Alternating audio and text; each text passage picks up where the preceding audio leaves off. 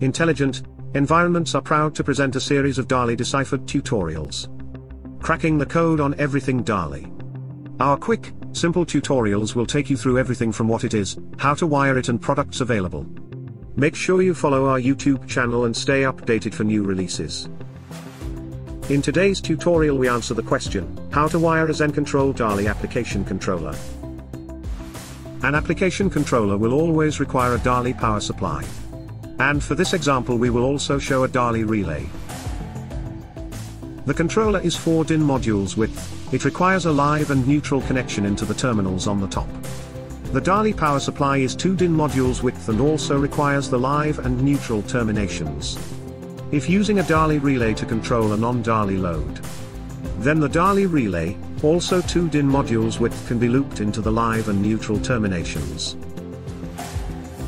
The application controller will need a loop between the DALI terminals and the DALI terminals on the power supply and relay.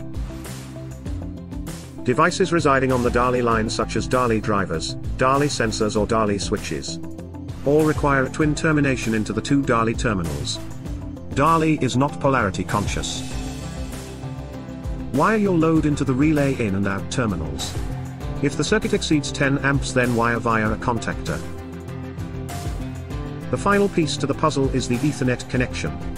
By connecting a Cat5 or Cat6 cable from the customer's network, the system has the full advantages provided by zencontrol for remote access and user controls. A 3G modem is often included at the start of a project to enable the access prior to the building internet becoming available. The modem is usually returned on handover. Where more than one application controller is required, the design will usually involve a network switch. Connect each application controller Ethernet cable to the ports on the switch. All networking equipment requires a power point to allow a simple plug-and-play approach. The power point can reside in the DB or adjacent.